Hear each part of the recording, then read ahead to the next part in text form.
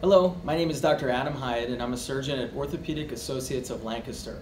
I also have specialty training in sports medicine and sports surgery, and I did a fellowship at the Rothman Institute in Philadelphia specifically to address sports-related injuries. Following is a presentation of some of the common sports-related injuries that I see in my practice. We'll go over the diagnosis, treatment, and some prevention tips to help you stay healthy in musculoskeletal health. As I said before, I'm excited to be a part of the Lancaster community here at OAL. I grew up in eastern Pennsylvania, and then from there went on to Pennsylvania State University. After graduating, I went to medical school at Thomas Jefferson University at Jefferson Medical College in Philadelphia. I did my residency training in orthopedics at Rutgers University at Robert Wood Johnson University Hospital in New Brunswick, and I did my fellowship training at the Rothman Institute at Thomas Jefferson University Hospitals, and had the opportunity to treat many athletes from high school to college age at Villanova University, at St. Joseph's University, as well as interacting and treating professional sports athletes with the Phillies, Flyers, and Eagles. I'm excited to be here at Orthopedic Associates of Lancaster to continue to deliver care to athletes of all ages. Some of the objectives today will be to discuss some common athletic injuries that sports medicine physicians and athletic trainers commonly encounter. We'll discuss treatment options that vary from rest, rehabilitation, anti-inflammatory medications, to surgical procedures. The key with preventing sports injuries is you want to take small steps to avoid some big problems. So how do people get injuries? It can occur in youth leagues, high school sports, collegiate sports, professional sports. Sometimes it depends on what position you play. Why did it happen? Well, it could be for exercise, fun, recreation, or even monetary compensation. But the treatment really depends on you. There's no holy Bible of orthopedic care. Musculoskeletal complaints are the #2 reason that people seek medical treatment, which is a close second behind upper respiratory infections. More people than ever are involved in athletic play. This means that more people are getting overuse and traumatic injuries. And this talk could be bad for my business. So we could talk about some sports-specific injuries. Overhead or throwing athletes, such as baseball players, softball players, swimmers, volleyball players, you should think about the shoulder. And contact athletes, such as football, rugby, or lacrosse players, think about everything, from the shoulder to the hip to the knee. Think about fractures, sprains, and ligament injuries. Endurance athletes, such as soccer athletes, track, cross-country, and basketball, think about overuse injuries, such as tendonitis, cartilage wear, and soreness. And other random athletes like golfers or bowling, think about upper extremity injuries, tendonitis, and wrist pain. Patient-specific sports injuries. In female athletes, think about patellofemoral disorders, disorders of the kneecap, ACL injuries, and ankle sprains. In men, think about fractures or dislocations. In kids, we think about fractures or growth plate disturbances. In middle-aged adults or weekend warriors, think about Achilles tendon ruptures, tendonitis, or patellar tendon ruptures. In the more elderly population or advanced age, think about arthritis, joint soreness, and quadriceps ruptures. It's helpful to go over some definitions so we all are speaking the same language. When your doctor talks about the bursa, he's referring to the specialized tissue, which is a potential sac in the anatomic places where friction occurs to allow smooth, non-irritating motion of one surface over another. An example would be the olecranon bursa over your elbow.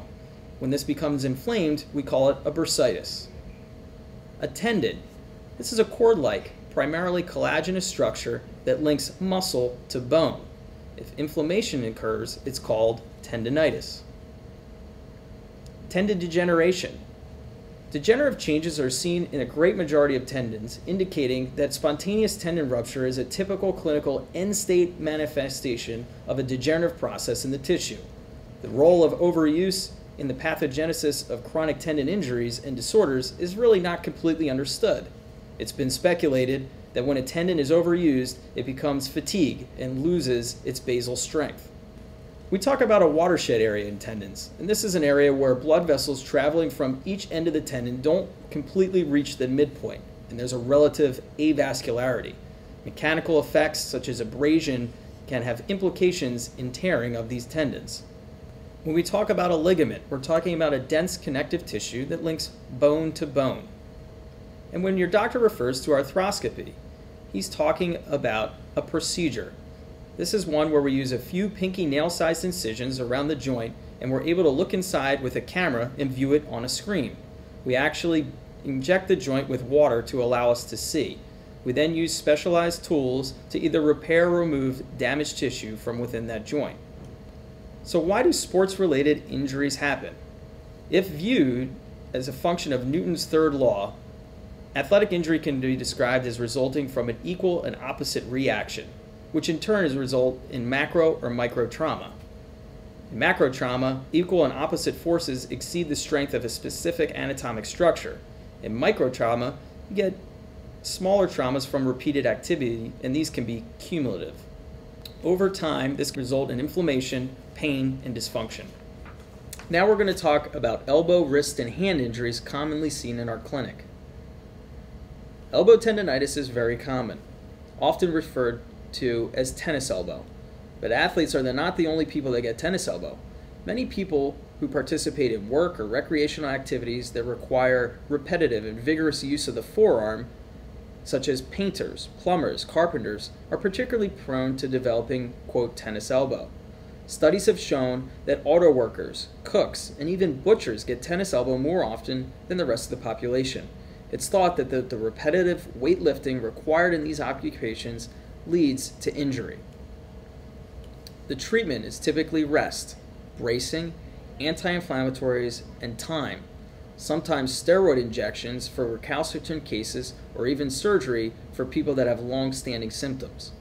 Elbow or olecranon bursitis can also occur. It can be traumatic or atraumatic. Typically, it's diagnosed clinically. Sometimes you can get an infection, which needs to be ruled out.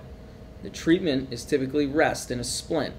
Sometimes we aspirate or take off fluid if it's very large, or to rule out an infection. Surgery for this is rare, but indicated if it is infected or recurrent. Hand and wrist tendonitis are some of the most common injuries in athletes as well. De Quervain's tendonitis occurs in the tendons around the base of the thumb when they're irritated or constricted. The swelling of the tendons in the tendon sheath can cause pain and tenderness along the thumb and the side of the wrist. This is particularly noticeable when forming a fist, or grasping or gripping something, or when turning the wrist. Treatment for this is typically resting, splints, occasionally an injection, or surgical decompression if it does not improve. A mallet finger is an injury to the thin tendon that straightens the end of the joint of the finger or the thumb. Although it's known as a baseball finger, the injury can happen to anyone when an unyielding object, such as a ball, strikes the tip of the finger or the thumb and forces it to bend further than it's intended to go. As a result, you're typically not able to straighten the tip of your finger or thumb on your own. The treatment, if diagnosed early enough, is typically splinting in full extension with a finger brace. Jersey finger is an injury to the flexor tendon that commonly occurs in sports. The ring finger is involved in 75% of cases because it's the longest finger. The ring finger is exposed to a greater average force than the other fingers when you're pulling away. This typically requires surgical repair to maintain function of the digit.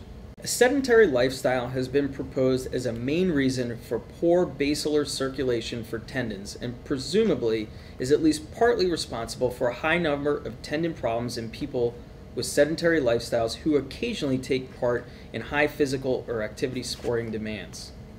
Remember, treatment is always patient-specific and tailored towards your specific needs. Some final thoughts and resources for you to visit for musculoskeletal-related injuries.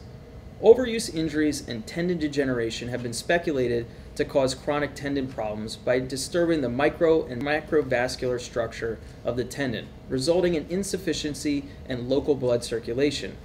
Decreased blood flow simultaneous with an increased activity may result in a decreased oxygen capacity, impaired nutrition, and energy metabolism. And together, these factors are likely to play a role in the sequence of events leading up to a specific injury.